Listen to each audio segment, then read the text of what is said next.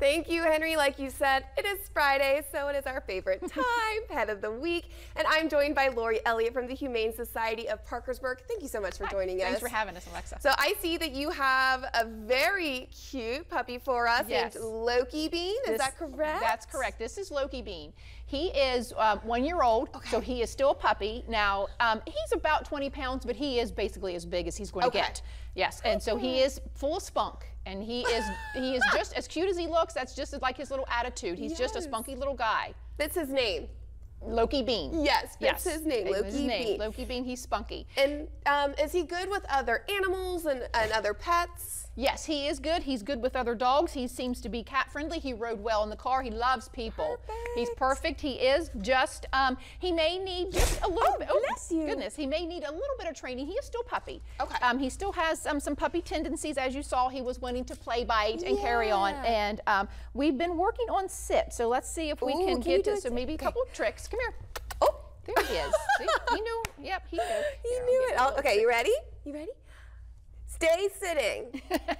Good job. See, perfect. So we are not really sure. He is either Corgi mix or Dachshund mix, or maybe a little bit of both. We're not sure, but as of course you can see, the body, the cute little legs.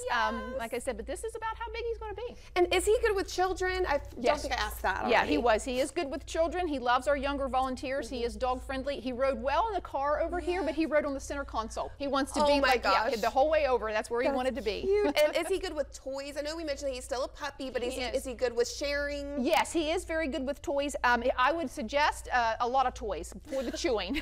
Lots of toys. Yes, I'm keep sure his attention. Appreciate that. Yes, definitely.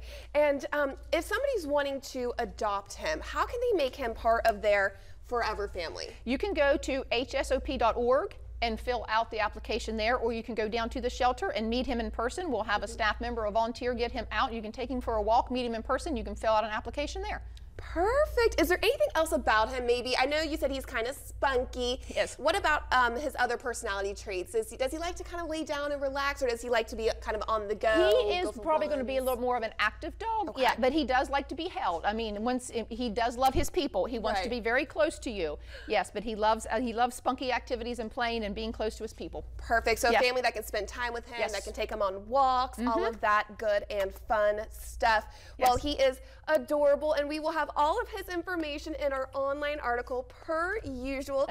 Thank you guys so much for joining us. Oh, there he is. Thanks for having us. Sit with you guys. Well, that will do it for WTAP News at noon. Henry and I will see you all next week, and our next newscast is tonight at 5. Thank you all for joining us. Have a great rest of your day and a great weekend.